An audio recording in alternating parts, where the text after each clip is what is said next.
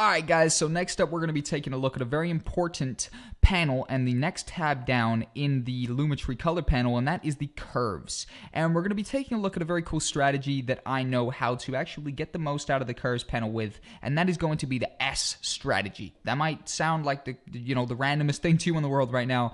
By all means, it should, to be fair, and it will make a lot of sense in a second when I give you a hands-on demonstration. But let's quickly go over here to the creative, and I'm just going to go ahead and turn that to none, and turn the fade to film down just so we have our basic base image right here. So it actually has not been graded to any extent.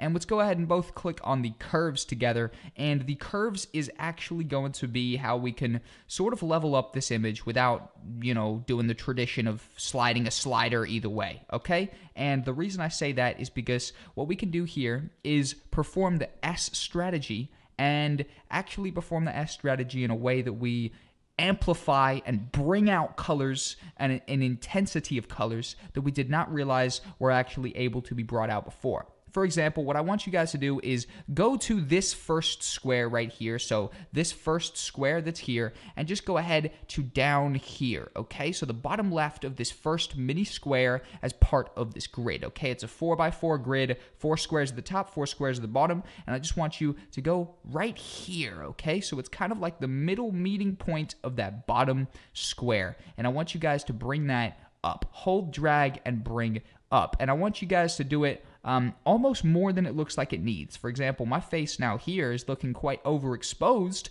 and that is traditionally not the greatest thing in the world. So why have we done that? Well, the reason we've done that is to actually bring out those colors so that we can now level those colors out by performing the part 2 of the S strategy. And that is right. If you figured it out already, you're very smart. If not, don't worry. I want to direct your attention down to about here, and I want you guys to click, drag, and bring that down to essentially the same point to start creating the S. And we might even actually go up here and start bringing that down a little bit as well, just to create this somewhat apparent S. And if you weren't seeing it already, let me spell it out for you. It is following down here and creating somewhat of an S shape. And the S shape is a almost universal way to actually use the curves in a way that is going to get the most out of the whites and then also the blacks, which is what these two sides represent. Okay, so the darkness in your image would be this one. For example, if we tweak this, we have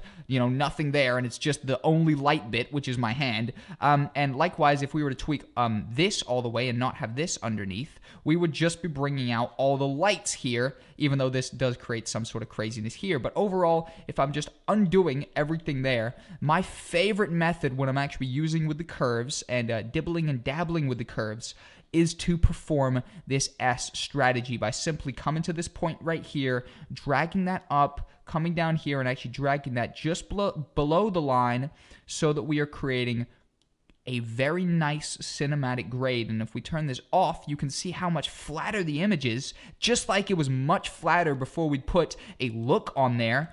And we've actually drawn in focus and overall brought color and richness out of this image. You can see it's quite a basic look right there. Definitely looks more like a camera has captured this, and you'd be quite aware of that fact, even though obviously any video is going to be something that a camera has captured. But if we're making this more cinematic and overall sucking you into it a little bit more, we would do something like this, which is a color grade to actually make those colors pop and just get much more of them. You see, even the shadows below my eyes are quite easily overlooked, and then if we were to turn on a basic color grade like this, you can instantly start seeing light patterns even better. And with the RGB curves, by all means, personally, I tend to stick to just doing a general curve with the S-line strategy. You can go out of the box with this one and mess around, but this is a universally accepted kind of strategy right here, and it is dubbed the S strategy because of just giving you the best kind of example.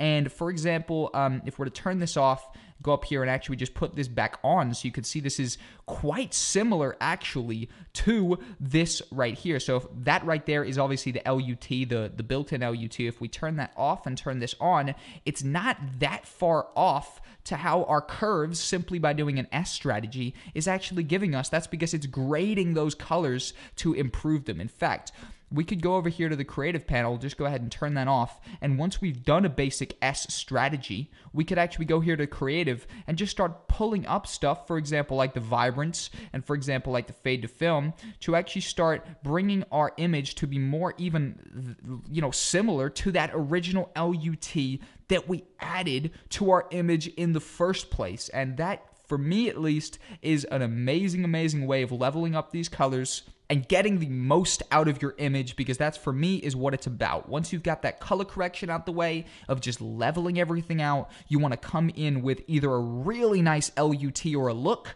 e.g. all of these, or a downloadable one like I showed you, or you guys want to come in heavy with a really nice curve. And by all means, I tend to stick to just the white panel here, but for example, there's greens in my image, so I could by all means go through and start tweaking this, again just using the S strategy to start pulling out more from a set color. Of course, my face is quite red right there. We could actually start doing the opposite of that by bringing this down and creating an opposite S to actually bring those down a little bit and be kind of subtling out the colors that we don't want and pulling up to amplify and improve the colors and the color schemes that we do want displayed within our image. But that, in a nutshell, is the curves panel and the curves tab of the Lumetri color panel, and a really nice strategy, aka the S strategy, for going about creating a really nice curve color grade.